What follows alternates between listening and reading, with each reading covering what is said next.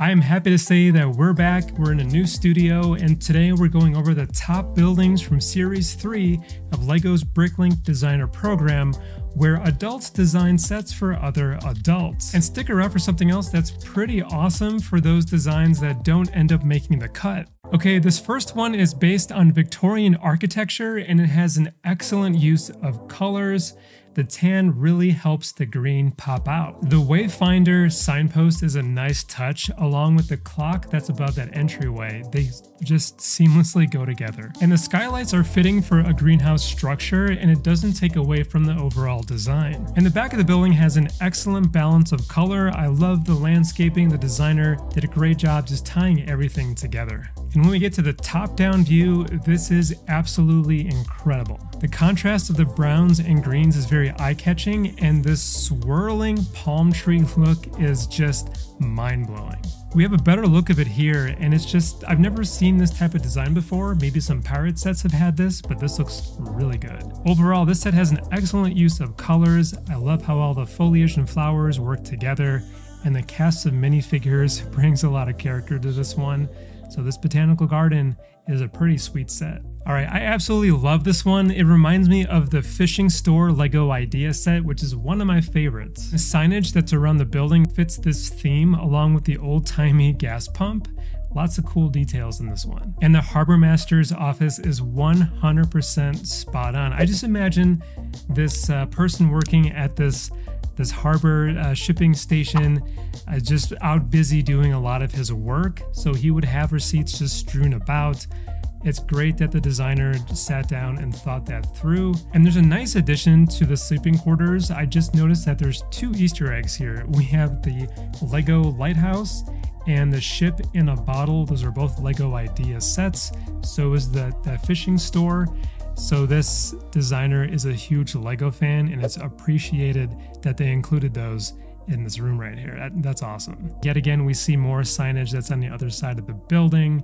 So lots of interesting, intricate details, including all of the wildlife that is below the dock area here. You have fish, you have sea plants, just above and beyond in terms of detail. And you have the inclusion of all the nautical tools, which is what a harbor master would need in their office. Everything fits super well. Another amazing set. So far, Series 3 is really killing it. This is awesome. All right, set number 3, we have the Art of Chocolate. And at first, I didn't think much of the set, but once I dove into it, wow. You get this kind of unassuming holiday feel when you look at the exterior, but the magic is inside this one. When you dive in, look at all of these rooms. You basically have this jam-packed set with a ton of details. And you get a world of chocolate from beginning to end. From the first floor where you have the roasting and grinding of the chocolate, you mix everything together and mold it. Up on the top floor, there's a kitchen and a chocolatier's room where they can decorate all these different chocolate creations, and right down to the tasting room. So this is kind of like wine tasting, but for chocolate, which I've never heard of. It would be cool to see if these exist. And I love that you can close this set, very well thought out. And I love when they include these types of additions. I don't mind the open back sets, but when it's fully enclosed like this, I think that's even better. You know, I'm noticing more corner modular sets, which is great if you want to section off your city. And this Italian street corner nails the Italian vibe. And this designer was inspired by their trip to Italy. It's so cool to see this pattern of inspiration and understand where the designers get their ideas. I think it adds more backstory to the set and makes them even cooler. The pizzeria looks spot on from the outside. It's seated next to this waterfall, the small little waterfall. The seating looks very comfortable, and you have the ambiance of all these other foliage pieces. This would be a great place to have a slice of pizza. The fountain on the corner looks cool, and you can just tell how busy this street corner really is. And you can just smell the pizza that's coming from this pizzeria. I like the design on these chairs. stairs with that pointed red back piece along with the gold trimming for the legs. It even has this brick oven, which looks very accurate in terms of its design. Overall, these interiors look top-notch, and you can tell that it's a very high bar set by this designer. I love the Italian ice cream section. This set is actually making me really hungry, so let's move on to the next one. We have another corner set with this modular hospital. And from a first glance, this has a good use of colors that make it feel like a hospital, but has nice trimmings that get away from that sterile look. And here we have a gift area next to reception, which is a perfect addition to the first floor. Moving up, we see some of the medical facilities that are to be expected, and this is a small detail, but check out how there are different colored doors for these entryways. We'll get to more of that in a second. Next up, we have some hospital beds with plenty of natural lighting. It sucks to be here, but I like that the designer has thought of taking care of our sick patients' mental health. There's a balcony to get some fresh air, which I've never seen at a real hospital. That's an awesome idea. Of course, the set is fully modular, which we can all appreciate. And here we have another view of the second floor, and here's those color-coded doors. As you can see on the floor, it's actually to help visitors or even practitioners navigate to certain rooms. So I love that color coding system. They must have been to a hospital that had something like that. And overall, I just think this is a cool set to add to any modular city. This is primo stuff. Okay, this set is very unique, and just by the name alone, it was enough for me to just be like, what is going on here?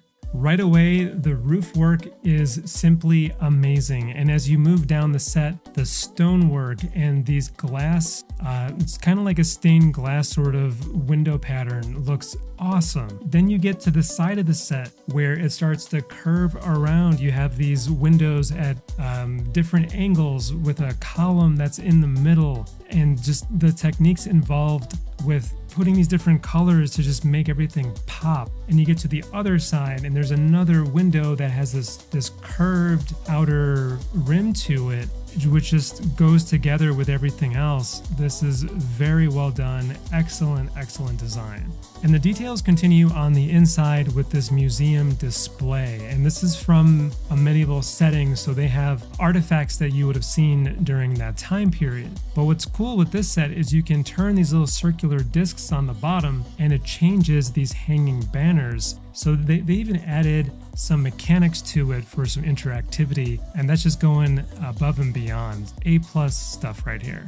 And when you get outside the set, the details just keep piling on. Here we have this gift shop area with everything that you'd see from a medieval set piece. Lots of great little details in this set with incredible design techniques. I absolutely love it. So in case you didn't know, I'm not sponsored to say anything on this channel, and I do want to quickly tell you about this amazing program that LEGO is piloting for the sets that aren't picked from these different series. It's called the Mock Pop-Up Store, and it's this ingenious program where you can choose a set from a previous Bricklink series, and they'll send you digital instructions and actually find the pieces for you from stores from all over the world.